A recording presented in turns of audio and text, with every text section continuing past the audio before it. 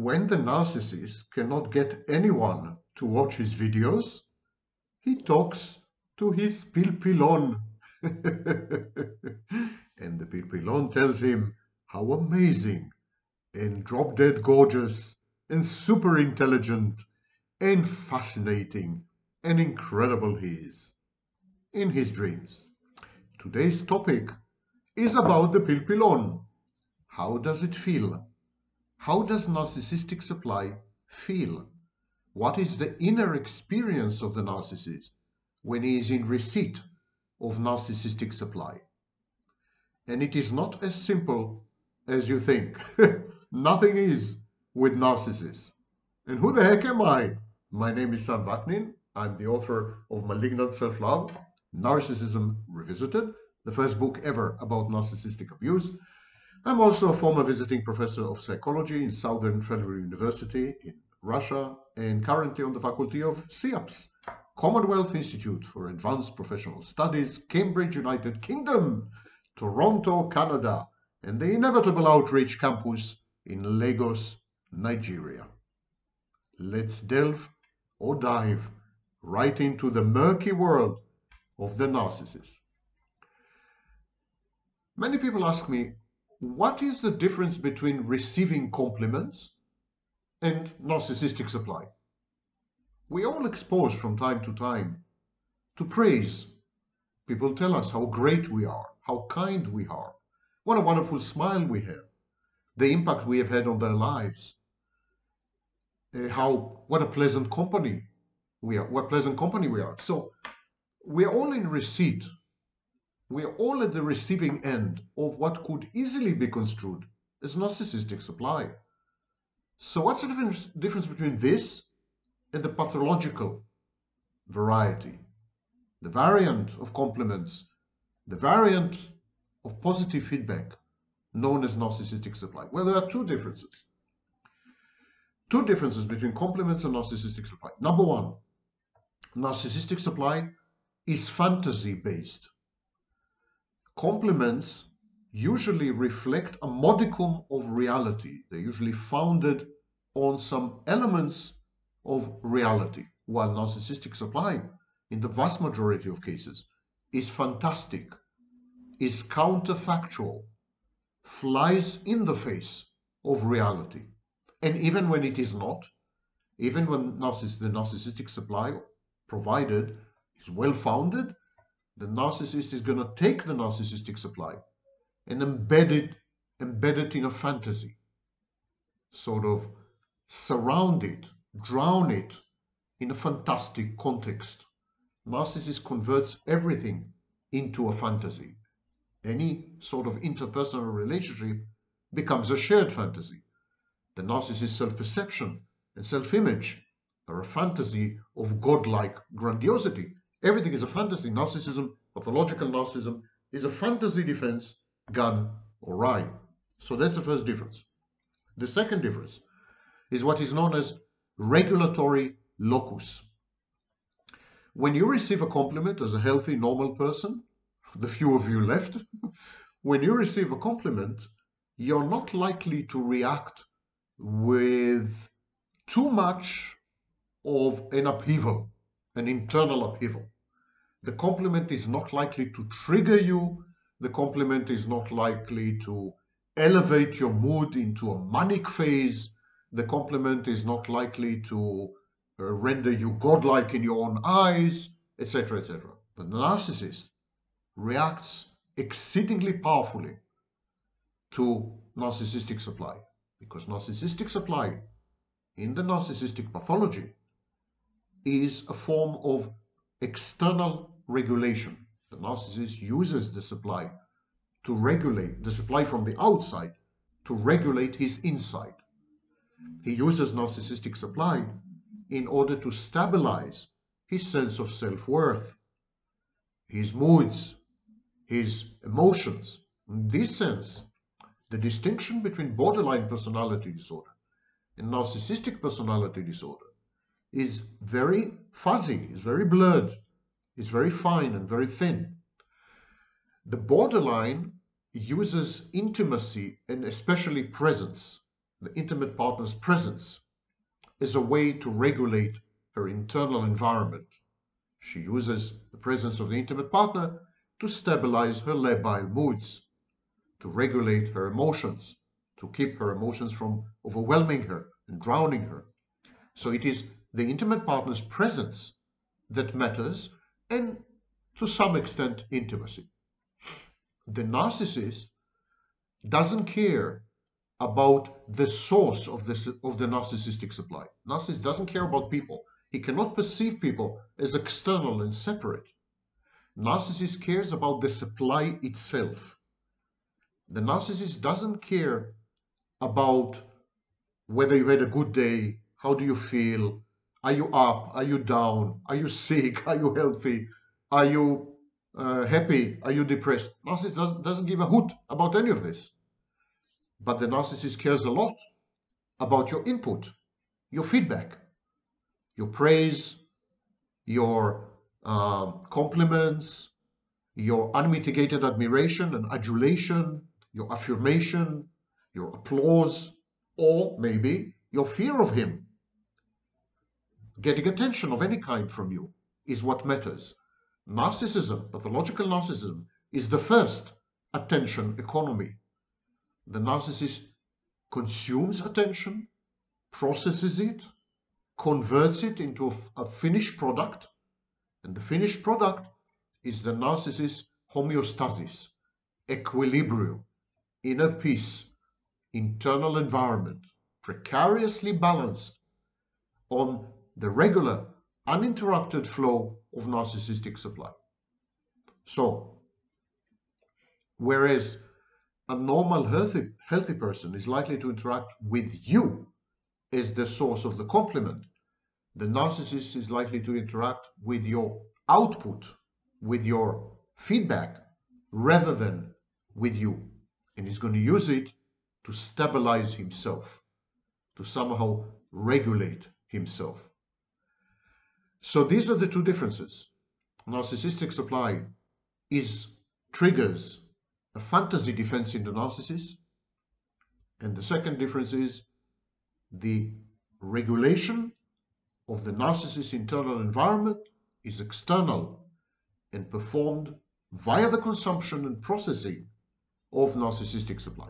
Now, consequently, persons with narcissistic style or narcissistic disorder are dependent on supply for external regulation. Not only a sense of self-worth, as I mentioned, emotions as well, moods. A narcissist can easily sink into dysphoria or even depression if he is deprived of narcissistic supply. So there is mood reactivity in narcissism to the presence or absence of narcissistic supply. Similarly, emotions are triggered, especially negative emotions, such as rage, such as envy. They're triggered by the absence or withholding or presence of narcissistic supply. Narcissistic supply permeates the narcissist world and ambience. It's exactly like oxygen in the air. The narcissist inhales narcissistic supply constantly. And in an oxygen poor environment, narcissistic supply poor environment, the narcissist suffocates. So this external regulation is even more critical in narcissism than it is in borderline personality organization or borderline disorders. This is, in the case of the narcissist, a dependency, an addiction. So how does it feel? It feels like a rush. Whenever the narcissist receives a dose of narcissistic supply, especially from a high-grade source, someone the narcissist kind of looks up to, admires in a way, however stealthily and slyly, someone who is a frame of reference, a point of reference for the narcissist, a role model, a peer, an important peer, significant other, and even an intimate partner. So these are high-grade sources of narcissistic supply, and they're also sources of high-grade narcissistic supply. And so when he is in receipt of a dose of such supply, the reaction is indistinguishable from drug addiction. High, rush. This is known inaccurately as narcissistic elation. Narcissistic elation is something completely different, but it's unfortunately online.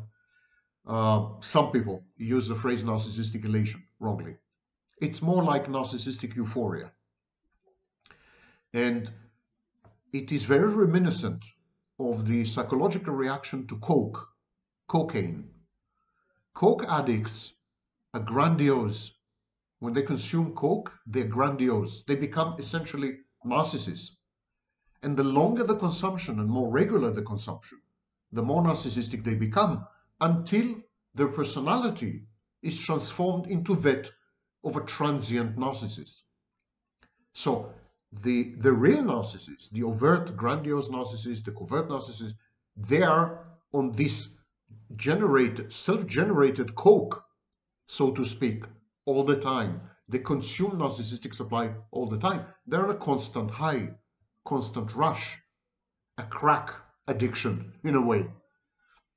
Narcissistic euphoria involves a sense of omnipotence. I can do anything I put my mind to. I am all-powerful. There's nothing beyond my ken and my ability. My strength, my resources, my assets, my skills, my talents, my gifts, my intelligence, they're supreme. They're so supreme and so superior that no one attains my level. No one reaches my level. I'm absolutely godlike. So there's this sense of omnipotence, invincibility, invulnerability, and immunity to the consequences of his actions. And that's why the narcissist, having received narcissistic supply, becomes very reckless and a bit psychopathic, a bit antisocial. Now, when I say he, it's a she is a he. Half of all narcissists are women nowadays. So the narcissist, having just absorbed narcissistic supply, osmosis, narcissistic supply osmosis, having gleaned and garnered and harvested narcissistic supply from his human environment, and not only human, for example, possession of a luxury car is a source of narcissistic supply. So inanimate objects can also yield supply. Belonging and affiliation with a highly respected group or exclusive club is also a source of supply, etc., etc. There are numerous sources of supply. Even ostentatious charity, altruism, and morality, virtue signaling is a form, yields narcissistic supply. So whenever the narcissist absorbs narcissistic supply, due to his actions or due to his presence or in a serendipitous way or from the human environment or non-human environment, narcissists are great at mining and extracting supply from almost anything imaginable, including, in times of need, self-supply. So whenever there's a meeting, an encounter between a narcissist and his supply, the narcissist becomes utterly deluded. His fantasy becomes very virulent, pernicious, I would even say nefarious, becomes a bit of a psychopath. He's omnipotent, invincible, invulnerable, immune to the consequences of his actions, decisions, and choices, defiant, reckless, and sooner or later, narcissists become hypomanic or manic. And this is extremely reminiscent of bipolar disorders, especially bipolar disorder 1. In this state of mind, anything is possible. Anything is achievable. There's no limit to the narcissist's capacity, accomplishments, schemes, get-rich-quick schemes or whatever. The narcissist is assured 100% of his eventual success.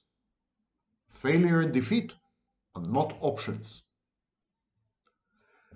At that point, the narcissist also wrongly perceives, delusionally perceives, his own creativity, the quality of his creations. If he's a writer, if he's a musician, and so on and so forth. Because narcissistic supply is very much like a drug. Exactly like a typical junkie, the narcissist misjudges the profundity of his own work, his own contributions, his own actions, the relative weight of his involvement, commitment, and investment. There's a total distortion of the proportionality and the type and nature of his interactions with the environment and with his own mind. So a narcissist would tell you that he has just had a stroke of genius, that he is about to revolutionize science, or I don't know what, that he's the greatest politician ever, or the greatest husband or father, and so on. So there is a misperception, misjudgment of oneself and one's place in the world. And this is known in Isaac's work as psychoticism. It's not psychosis, but it's psychoticism. At that point, the narcissist ascends to heaven. You should have such luck. I mean, metaphorically, of course. Apotheosis. He becomes a god. In his own mind, his perfection is affirmed. He is now a perfect being, blemishless, flawless, blameless, immaculate, perfect. And as a perfect being, he is lovable. Remember that in the narcissist's childhood, the little love that the narcissist had received from his mother or father, this love was conditioned upon performance. And now that the narcissist has received narcissistic supply, now that he has absorbed his daily dose of adulation and admiration and attention and so on and so forth, now that he feels that he is a divinity, a deity of some kind, now his performance is guaranteed to be perfect, as he is perfect. And with a perfect performance, he cannot be criticized, he cannot be analyzed, he cannot be disagreed with. With a perfect performance, surely he's going to garner love finally. Someone is going to love him because he has rendered himself a perfect entity. And he's a perfect entity by virtue of the consumption of narcissistic supply. So the narcissist depends on, is addicted to narcissistic supply, because narcissistic supply renders the narcissist in his own eyes sufficiently perfect to be deserving of love. His perfection renders him lovable, and that counters the bad object inside himself. Today, the prevailing view is that all narcissism is compensatory. It compensates for an inferior, inadequate, bad object. The narcissist has been told throughout his childhood, early childhood and so on, that he is bad, unworthy, inadequate, a failure, stupid, ugly, or that he doesn't measure up to the parental expectations, despite his gifts maybe. So one way or another, the messaging, the signaling, the parental messaging and signaling has been very negative. And the narcissist develops a bad object, a perception of himself as lacking, as deficient, as defective and deformed. To compensate for this, the narcissist comes up, the child comes up with narcissism, the false self. False self is everything the child is not. The false self is godlike and perfect. So, but how to maintain this self-deception, this delusional disorder of, I'm perfect, I'm godlike. You need other people to tell you that you're not dreaming, you're not being delusional, you're not self-deceiving, you're not self-misleading. No, you're really a genius. You're really amazing. You're really drop-dead gorgeous. And this is narcissistic supply. Narcissistic supply is input from the environment, especially human environment, but not only. Input from the environment that sustains and buttresses and upholds and proves conclusively the veracity, the realness of the false self, and therefore the narcissist's own divinity. And as a God who is perfect, the narcissist is deserving of love and is likely to receive it. That renders him lovable. Narcissists need to feel lovable because, exactly like borderlines, they have pronounced separation anxiety, abandonment anxiety. They are unable to maintain object constancy. It's very difficult for them because they don't relate to other people as external and separate from them. Actually, the reason for the introjection and internalization of other people, the reason why the narcissist converts external objects, other people, into internal objects, is this fear of abandonment and separation. You see, an internal object would never abandon the narcissist.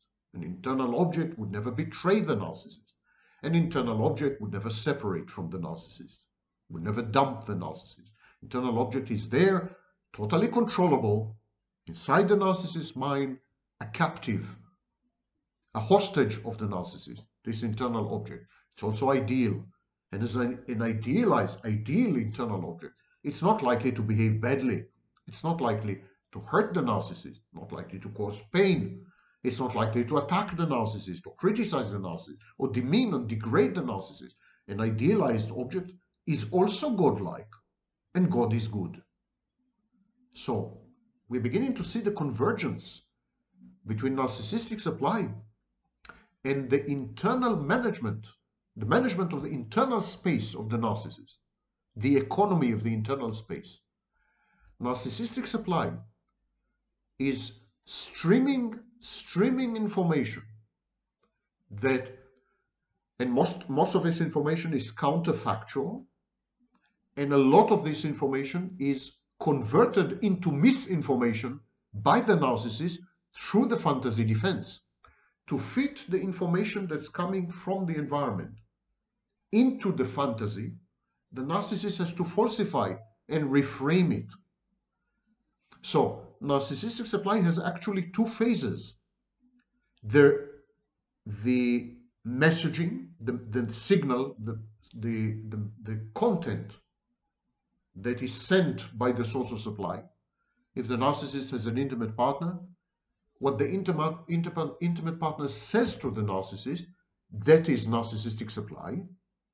And then the narcissist takes this input, takes this feedback from the intimate partner, from a friend, from family, from children, from neighbors, from colleagues. He takes this input and he shape-shifts it. He molds it, he sculpts it, he falsifies it, he reframes it to fit and to support his fantasy of himself as godlike, his grandiosity, his cognitive distortion, his divorce from reality. And all this is intended to convince a narcissist somehow that he is not a bad object, that now, with the aid of narcissistic supply, he has become a good object. Narcissistic supply converts or transforms the bad object into a good object, a perfect object, a godlike object, a flawless and immaculate object. This kind of object is likely to perform perfectly, commit no errors and mistakes, and therefore is deserving of love. That's a lovable object. When the narcissist is unable to obtain narcissistic supply, he collapses And what collapse means is the narcissist fails to sustain a good object and gets in touch with his own shameful bad object. Narcissistic supply is the firewall that separates the narcissist's delusional, fantastic, good object from the narcissist's equally delusional and fantastic, bad object. It's the only thing which narcissistic supply is the only thing which stands between the narcissist and his disintegration and his experience of the life-threatening shame inside him. So this shame also convinces the narcissist that he is not lovable. So narcissistic supply is a double yummy or triple yummy. Function number one, you're great, you're godlike, you're perfect. Grandiosity, cognitive distortion, impaired reality testing. Narcissistic supply helps with that, especially after the narcissist has processed the supply, reframed it and falsified it to fit into his fantasy. Function number two, you're not a bad object, you're a good object because you're godlike, you're perfect, and you perform perfectly. Number three, since you perform perfectly, you're finally deserving of love. The narcissist has learned as a child to connect love with performance. And this is irresistible. And so the narcissist is constantly preoccupied, not to say obsessed, with narcissistic supply. Who will give it to him? How is he going to secure it? How to avoid disruptions in the supply chain? And so on and so forth. So he is hell-bent on somehow controlling the sources of narcissistic supply. When the narcissist perceives the sources of narcissistic supply as too independent, too personally autonomous, too agentic, too strong, that is very threatening because they can walk away. And again, to remind you, a source of narcissistic supply could be essentially anyone. Friend, colleague, child, intimate partner, and so on, although there are different types of supply, secondary, primary, we're not going into it. But sources could even be objects. But when it comes to people, people have a mind of their own. People abandon, people hurt, people cause pain, people torture, people walk away, people separate, people are horrible. They don't just stay put. They're not inert.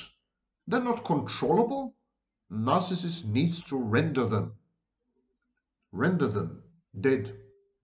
He needs to kill his sources of narcissistic supply and then swallow them and convert them into internal objects. The process of introjection and internalization and identification and incorporation, these are the four phases in the narcissistic pathology, involves symbolically, metaphorically killing the source of narcissistic supply. Only someone who is dead is unlikely to break up with you, to walk away, to abandon you, to separate from you, to forget about you, to not care about you. Only someone who is dead is utterly controllable. So the narcissist engages in something called hyperreflexivity, expansive hyperreflexivity, which is a hallmark, a very crucial element in psychosis, in psychotic disorders. What he does is he expands outwards. Again, everything is symbolic, yes? Some narcissists are obese, but non-narcissist is sufficiently obese to expand physically. They expand outward psychologically and mentally. They appropriate the environment. They invade it, they consume it, they digest it, they assimilate it.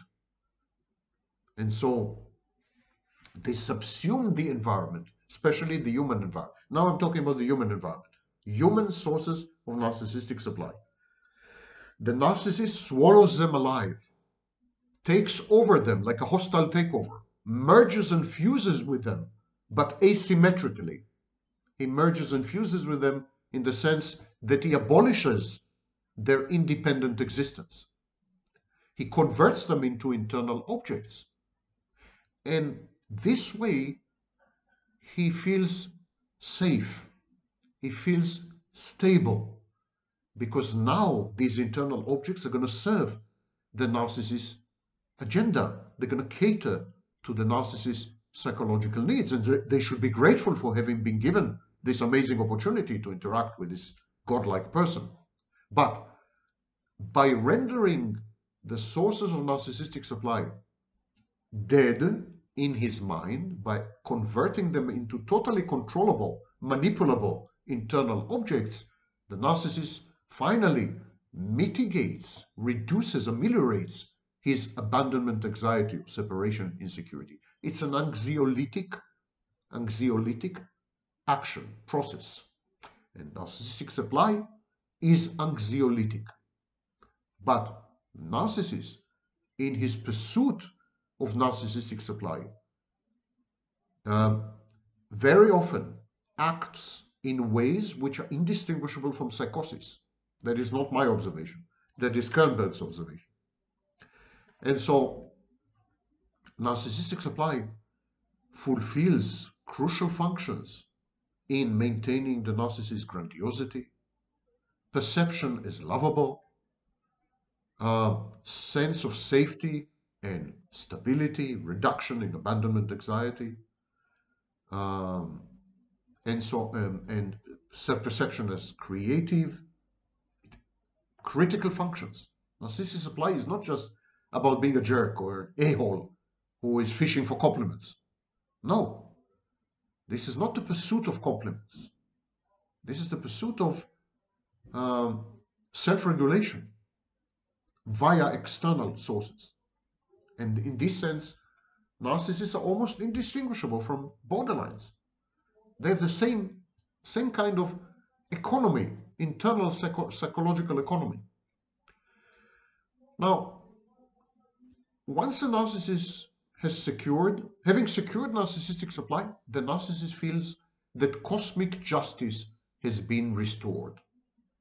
Narcissist perceives the world as hostile, capricious, arbitrary, unpredictable. As a child, the narcissist has been exposed to self-centered, depressed, absent, controlling, parentifying, instrumentalizing, especially mothers, but later fathers, so parental figures, maybe even peers, maybe teachers and role models. So the narcissist has learned that reality is bruising, reality is fearful, reality is merciless. Reality doesn't realize or recognize the narcissist's amazing uniqueness and superiority. Reality is likely to challenge the narcissist's fantasy, self-deception, and delusionality. Reality hurts. And to avoid reality, the narcissist uses narcissistic supply. Narcissistic supply, as I said, is a defense against the bad object, which is the internal reality. But narcissistic supply is also a defense against the world, against life. And this is what Harvey Cleckley called a rejection of life. Narcissistic supply is the way the narcissist experiences reality and life vicariously through the point of view of another person. And that other person serves as a buffer, a partition, a protective layer. And so, having been at the receiving end of narcissistic supply, the narcissist finally feels restored. He feels that the world is as it should be. There is justice, and he can rely on the machine-like, proper operational functionality of a universe that prior to that had gone awry, has gone crazy. Narcissistic supply restores order and structure, predictability, determinacy into the narcissist's crazy-making, chaotic, internal, disorganized personality. The narcissist constantly anticipates the worst. He catastrophizes. That's why most narcissists are paranoid, and that's why paranoia is a form of narcissism. So, narcissistic supply solves this. It doesn't cure, it doesn't heal, because the narcissist needs narcissistic supply all the time. Should the supply be interrupted, the narcissist slides back. It's like a Sisyphean struggle. The minute the supply is interrupted for whatever reason, the narcissist slides back all the way downhill. It has to start pushing the stone again, uphill. But on the days where the narcissist, or the minutes or the hours, the narcissist receives narcissistic supply, especially ample supply, especially high-grade supply, especially supply that keeps giving in some way. In receipt of this supply, the exposure to such narcissistic supply makes the narcissist feel at home in the world. There's a sense of familiarity, a comfort zone. I know the ropes now. I'm so superior that I'm never at risk. I'm not at risk. There's no danger because I'm godlike. So, cosmic order and structure and justice have been restored. Why justice? Because the narcissist is unique. People have to recognize the narcissist's superiority and amazing contributions. And narcissistic supply is the way people signal to the narcissist they do recognize his elevation to a superior status, his divinity. So narcissistic supply is a form of signaling by the environment to the narcissist. Finally, the universe has learned your value, found out how valuable you are, how unique you are, how amazing and incredible you are, how unprecedented you are. Your contributions are revolutionary, transformative, unequaled, and unparalleled. This is the message of narcissistic supply, however minute. So then the narcissist feels at home. A universe that recognizes his separateness, his superiority, his divinity. A universe that recognizes all this, his perfection, his omnipotence, his omniscience, his brilliance, his genius. A universe that recognizes all this is the right kind of universe. It is properly constructed. It is reliable. You can rely on this kind of universe. You can feel safe and stable and at home and familiar, in a familiar setting. Now, this of course leads to haughtiness and contempt. You cannot elevate yourself into a superior position without implying or stating openly that other people are inferior. The narcissistic position is, I'm superior because you are inferior, and I need to devalue you, and I need to render you inferior to prove to myself that I'm superior. So there's a lot of haughtiness, arrogance, and contempt. And yet at the same time, the narcissist relies on a select subset of humanity for narcissistic supply. His sources of narcissistic supply are also human. And if he is godlike, if he is a godhead, if he's perfect, if he's brilliant, if he's endowed, then they are not. It's by contradistinction that the narcissist survives. Constant comparison. Narcissism, pathological narcissism, is exceedingly competitive. So what the narcissist has to square the circle. On the one hand, all other people are vastly inferior to the narcissist. And yet, there's a group of people which seem to be vastly superior to the narcissist because he depends on them. He's addicted to their input. He requires their narcissistic supply just to survive. How to reconcile these two? So what the narcissist does he idealizes his sources of supply, and this allows him to idealize himself. This is known as co-idealization. Idealization is the narcissist solution to the conundrum. If I am God, all other humans are trash. But if all other humans are trash, I cannot receive the narcissistic supply which would prove to me that I'm God. So I need to isolate a tiny group of people who are not trash. They're not in my class. They're not up to my level. They will never be me because I'm no longer human, I'm godlike. But they are vastly superior to all the rest. And they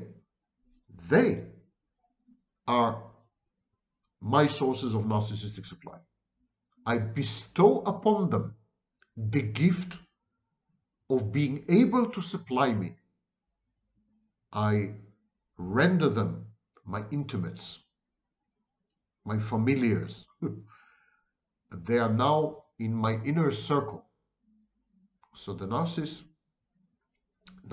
pathological narcissism, is a concentric disorder. There's a narcissist, sui generis, one of a kind, maybe with God, I don't know. Even that is debatable.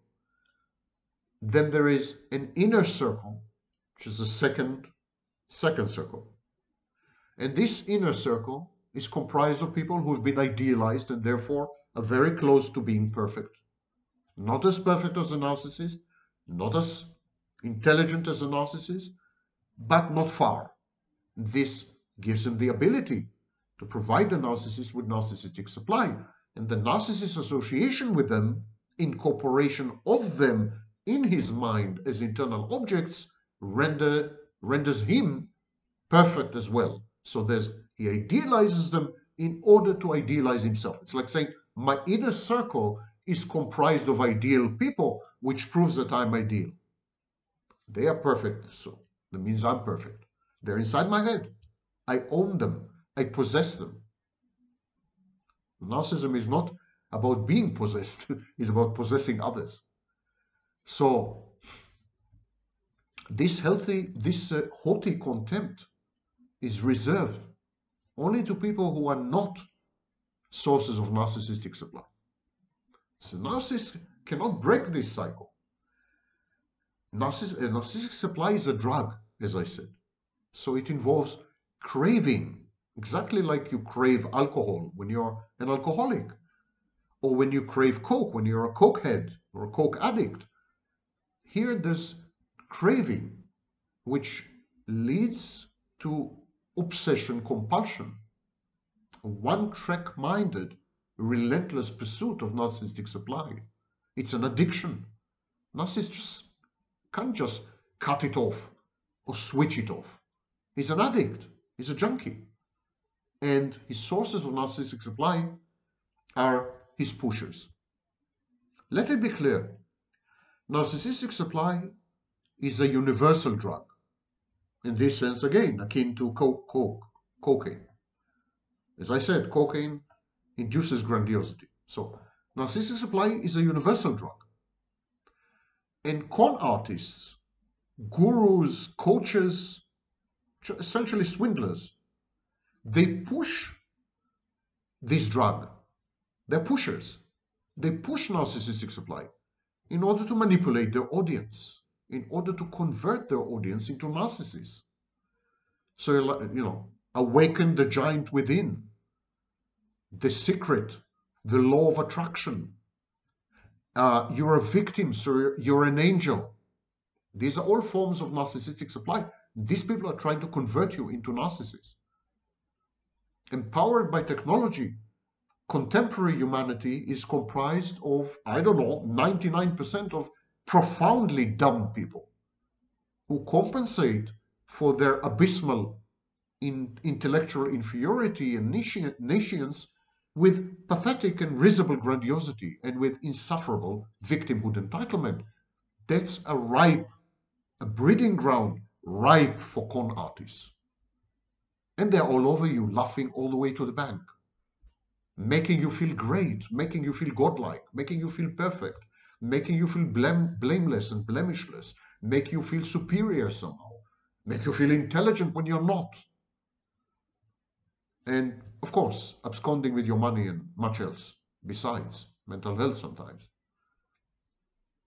The remaining 1% are truly gifted and endowed individuals. But in a world that is essentially narcissistic, where narcissism is the organizing principle and the private religion, these people, these gifted, sometimes geniuses, endowed people, are superior. They are really superior. This is veritable superiority. But it renders them contemptuous and haughty. And this contempt and haughtiness is self-defeating, because you can't do anything on your own. You have to work, collaborate with others. You have to cooperate. You have to, teamwork is crucial for survival and success. So we have a polarized society, a multitude of seriously stupid people who are manipulated by con artists who provide them constantly with narcissistic supply. Technology itself is constructed to provide narcissistic supply. Everyone and his mother and his dog can do anything nowadays. This is very empowering and very grandiosity supporting. And the other class of people, the tiny minority, the intellectual elites, they're divorced from the masses because they're haughty, they're arrogant, they're contemptuous. And there's a war. There's a war going on over narcissistic supply. Both classes of people are actually delusional. They have impaired reality testing. Because the stupid people are led to believe that they're not stupid by the con artists who provide them with narcissistic supply. And that is delusional. That is a fantasy. And the clever people reject the stupid people, not realizing that this is a very self-destructive and self-defeating strategy. They think they are independent when they are, like every other human being, very dependent on the human environment. So this is also delusion. It's also a form of impaired reality testing. And this is only the beginning. Only the beginning. So I hope that you've realized how crucial narcissistic supply is in the narcissistic pathology.